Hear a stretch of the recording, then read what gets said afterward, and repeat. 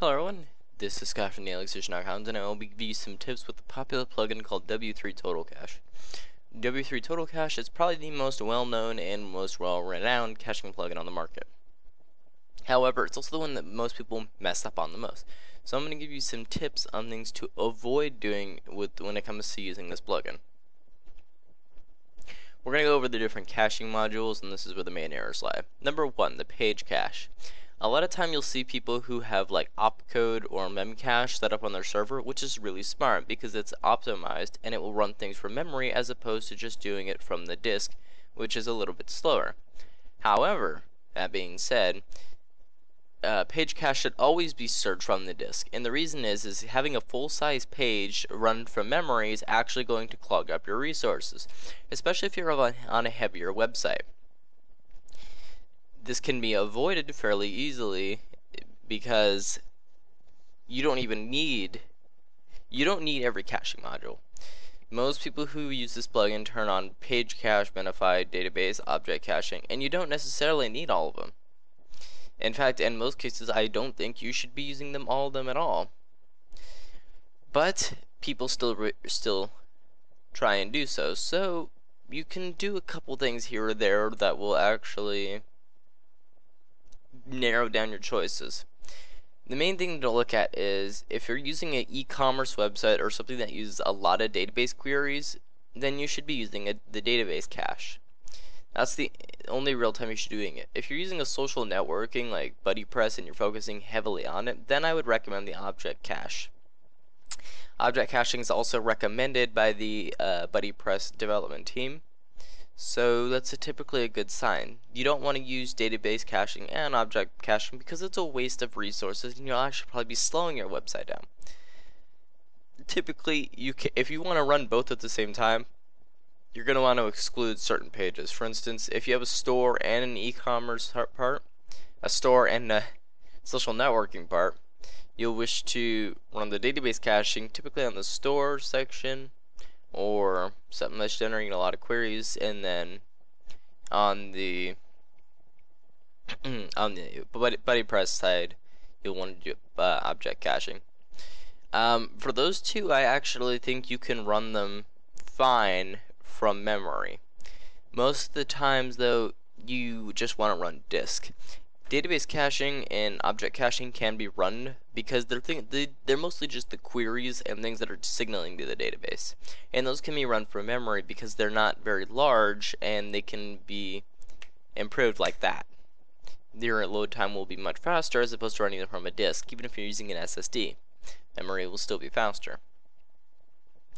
And the minification is also one that I see a lot of people mess up on, and it's because they'll run it from memory again.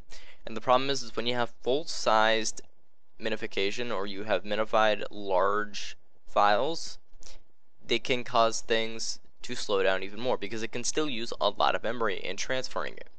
Therefore, I still recommend running it from disk, and if you're using a VPS or a server that has an SSD, you won't really notice any slowdown, and your resources will be better off.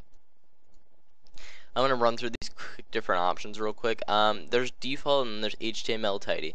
HTML tidy is there, but it's also something that can break things. It's prone to breaking, and that is because it's very, very, now I wouldn't say deadly, but it's a very, it's just prone to breaking things. But we're gonna refresh this website, and I'm gonna view source, and I'm willing to bet that I forgot to turn it on. So we'll just go into the minification real quick. And here we go. Hide comments, clean. See it. If you do this, I'm just going to warn you that there's chances that you will break things. And breaking things is not fun. Alright, here's the site. And here's what happened after HTML tidy went through. It's broken the CSS entirely. But if you look on the upside, I did that clean option, lame. But yeah, it's broken a lot of things that should not be broken. But it's super powerful at cleaning things out, and it would probably reduce your overall load time greatly because there's not going to be a whole lot of things that aren't minified. But there's a lot of things that are apparently broken. See, it's just too strong for this website. You can ignore certain comments stems, but that's only for like Google Ads and other things. It's really not that useful. In fact, Google Ads don't even need that comment, so I don't even know why it matters. Another interesting thing is you can change the minification tool for CSS and JavaScript. Most of the time, people won't use this because they don't know how. I haven't set it up because I'm redoing this website, but there are some different ones that you can look at. I always recommend keeping the default for HTML minifier. But you have the UI compressor and the closure compressor. If you come over here, you have the UI compressor and the CSS tidy. UI compressor is something that's actually used in auto optimize, which is pretty much known to not break things. The only problem is it's JavaScript. Well, it's not JavaScript. It runs things. It's a Java, basically a Java applet. It'll run Java code, which is not the fastest and can slow things down even more. But you can install it, and there's tutorials online how to do it, so I won't be walking you through it this time. But I recommend using this as opposed to just grabbing auto optimize. Why? Because what happens is auto optimize generates a ton of cache files, because instead of doing something smart and ignoring the inline, it brings it all in. So if you have a website with several thousand pages, it's going to have probably that same code 1,000 times over. That's clearly an exaggeration, but if you have one part of the website that's like you have a blog post 1 and then blog post 2, and they pretty much have the exact same, that's going to be 2 different cache files because it pulls it all in, and that's just not smart. I'm going to give you some quick recommended settings for this. If you have it installed, well, good for you, but I don't have it installed, so I can't really show you the exact process, but I recommend all JavaScript should be deferred, especially in the footer. If you can't get it to be deferred, try doing it in the head. If it's still not going to work, then just load it blocking, but I don't like doing things blocking. You can also change the way that the files are loaded, which is actually not as useless as some people think, and the reason for that is things like jQuery. Look at the structure of your website. Look at what JavaScript files are running first, and try to put it in that exact same order. Most of the time then, you won't have any files that are broken, unless they're broken because of the minification, in which case try doing combine only. Because that's basically what auto optimize does, is it takes it looks at the structure of the website and what JavaScript files come, and then it tries to put them in that same order. The reason is because some JavaScript or other files actually need to be run in a specific order in order for them to function. So things like jQuery are going to work without a doubt if you put them first, which is what you should do on every website. But if I look at mine, and I look for just JavaScript,